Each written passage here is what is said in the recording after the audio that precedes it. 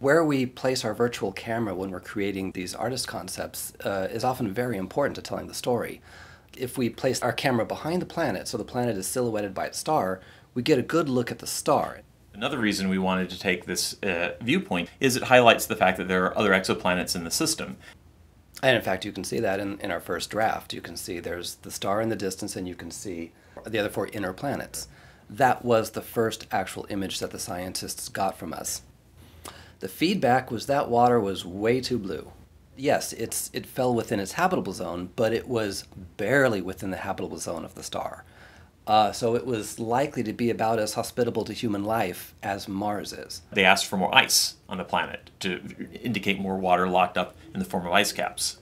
Another thing we did was we actually adjusted the color temperature of the star to reflect color that that star would have compared to our own sun. So, and then after, again, several revisions, we finally ended up with the final image. We see this dingy, barely lit planet, and you kind of don't want to go there. Instinctively, you're repulsed by it. Well, I want to go there, but... Well, okay, you don't want to go there and stay I don't want there. to live there, but... You don't want to stay more than one night, maybe 2.